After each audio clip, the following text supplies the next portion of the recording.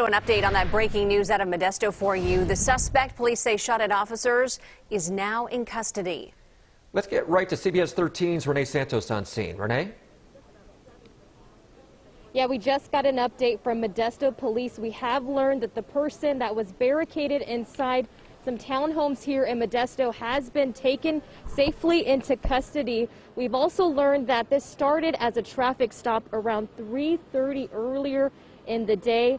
We're told that the suspect then fled, and an officer did not pursue but later located the vehicle in this area. We don't know what led to that person being barricaded inside that home, but the latest information that we have at this hour is that that suspect has been taken into custody. We know that they were armed with a weapon, did fire that weapon towards officers. No officers have been injured, but as you can see, still a very active investigation. So police are asking people who live in this area to avoid the area as they continue investigating. Back to you guys.